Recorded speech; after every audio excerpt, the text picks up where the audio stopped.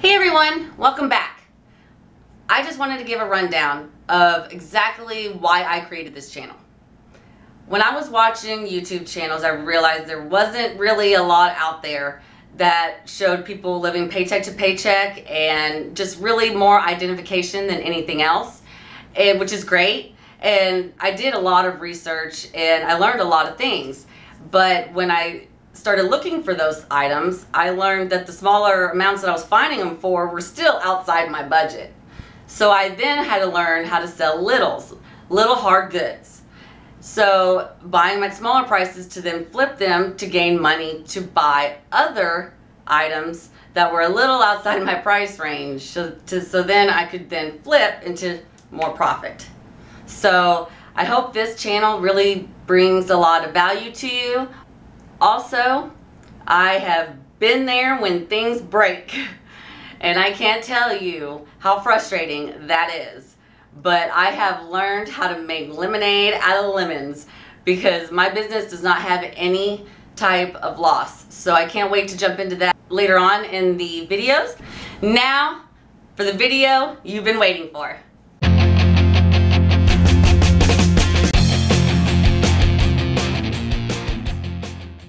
Alright, let's jump right into it. I got Chance here, ready to go. And he was on our vlog with us, as you remember. Yeah. And we are going to jump right into making some money. Then by all means, make your paper, boo-boo. Alright, let's start out with textiles. First is a professional knitted textile. This is really for like somebody in a wheelchair as a gift, or for somebody that wants a lap blanket. Now, we're going to put in pictures of all of the close-ups of the knitting, because that's what really makes a difference here. If the knots are really small and tight, the more value, the more professional your knitter is, and the more value you're going to get from that item. Now it also depends on the size, of course. Now this one is just for a lap blanket, so it's smaller. It's 51 by 32 roughly, and it is in the pattern like a galaxy pattern, except the galaxy pattern is just one flower. This one is a 3D flower on top of itself, so it's even more extravagant and even more proof that it comes from a really good knitter. So now this one does have some defects. It does have a little bit of splitting, but it's actually splitting in the actual squares, because they'll make each square and then knit them all together. So it's just a little bit of separation in the square and then in the flower, but it's not like actually within the knitting and the making of the actual piece. So any knitter would grab this and just seam that up and give it as a gift like it's nothing. So we're gonna go ahead and put that online for anywhere between $25 and $45, even with the defects.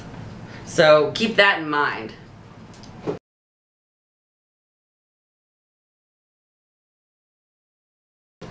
The next one we have is the blue one, which is a giant square, which I'll insert a picture because obviously we'll knock everything down.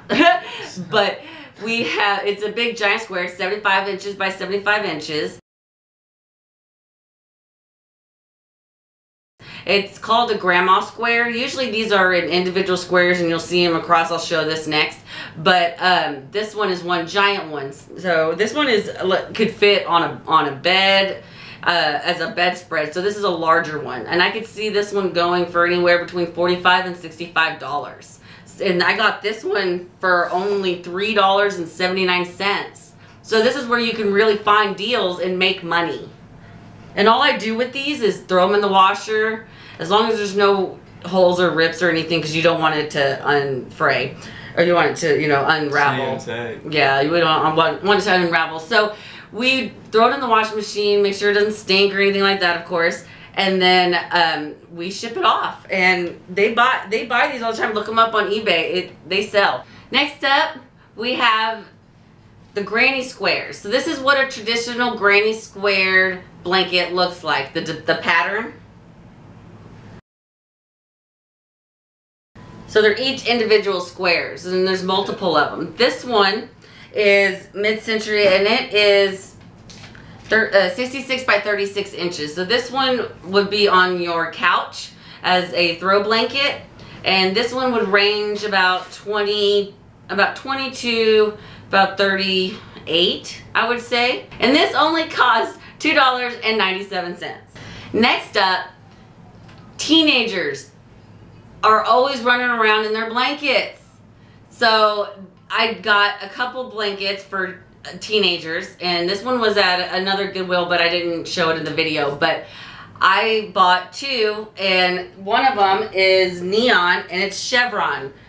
Teenagers love chevron. This one not only has chevron, but it also has tassels. So it gives it a little bit of flair. This one measures 70 by 58 inches. So it could go on a twin bed maybe. It can definitely go for more. I would say this one would probably go anywhere between 20 to 42 with plus shipping.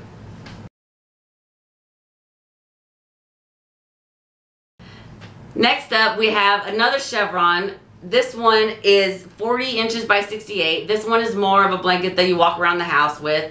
This one, it's a little bit bigger than your throw blanket, but the knots are tighter, and this one's a better quality. But pink and teal is really big right now. Teals and pastels, and this actually has this looks like it's maybe an off-white, but it is a pale pink. So that is a really good color right now for the teenagers, and this one I can definitely see going anywhere between $45 and $65.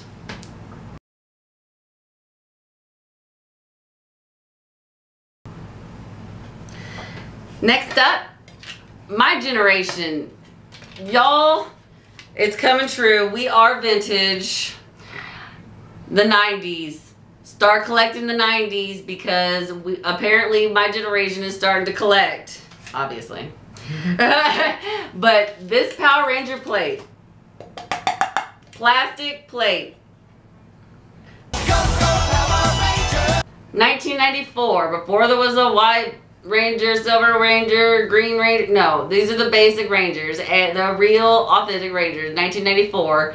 And this 50-cent plate is going for $10. Okay, that's a $9 profit right there. And you can find this anywhere. It's plastic. Plastic. Yes. So that's a great find as well.